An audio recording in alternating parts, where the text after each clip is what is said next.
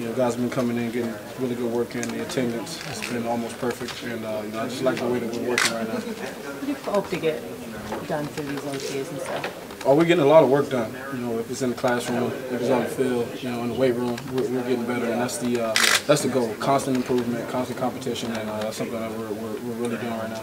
What's it like working with Michael Vick?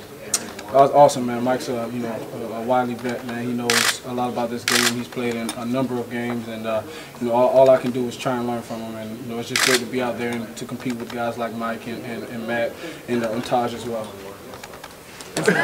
Wide open competition. I know in the past you've said Geno's the starter, but how are you approaching this right now? One day at a time. Trying to get better as a quarterback each and every day. Helping myself, helping the young guys develop.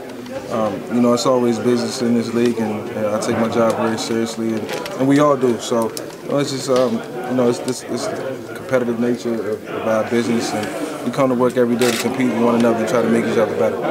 Mike, what's the balance like for you with wanting to mentor Geno and kind of pass along some wisdom to him, but also feeling like you, I presume, still want to start, still want to play as much as possible, and balancing that mentorship with the competition? Yeah, absolutely. You always want to start. You got to find that balance for me right now. At the stage I'm in my career, just trying to help Geno, trying to help myself, trying to continue to be the best that I can be, and just make the most out of my opportunities in this situation, and not overthink it, not overdo it.